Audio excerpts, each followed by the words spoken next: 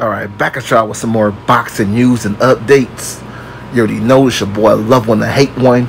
Let's go ahead and talk about this real quick. Now, let me tell you guys this, because I don't want to hear nothing about no clickbait or none of that. Read the title thoroughly first. Now let's go. If you really know your boy Love One to Hate One, I gotta give you guys these type of predictions before the fight. I do know a lot of you guys out there think it's impossible for Caleb Plant to stop David Benavidez, but I'm gonna tell you why it's not.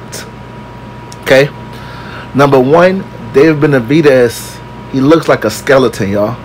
That can be a good thing, but it could also be a bad thing, because sometimes maybe you just used to a guy having some weight on them, so when you see him look like a skeleton, like Devin Haney looked against George Kambosos, you think it could be a bad thing, which it can, like I said earlier, but then again it could be a good thing. See, but David Benavidez's style is not like Devin Haney's. Devin Haney fight in spurts. We know that. David Benavidez is going in this fight trying to take out Caleb Plant in less than 6 rounds. You guys, sometimes that could be a bad thing, because what if Caleb Plant is still there?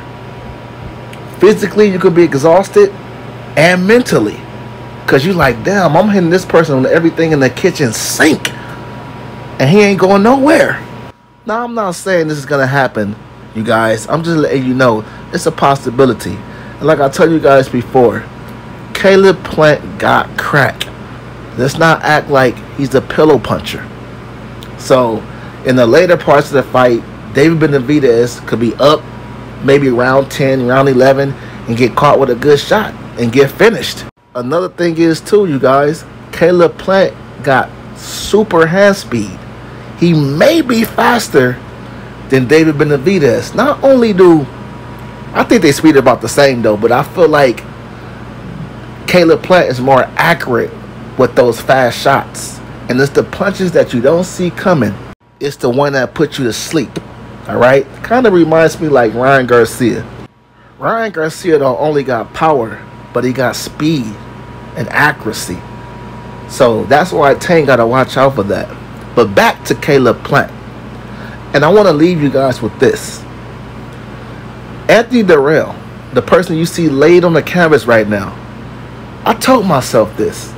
He has faced a whole bunch of power punchers in his career, but he's never faced nobody as fast as Caleb Plant.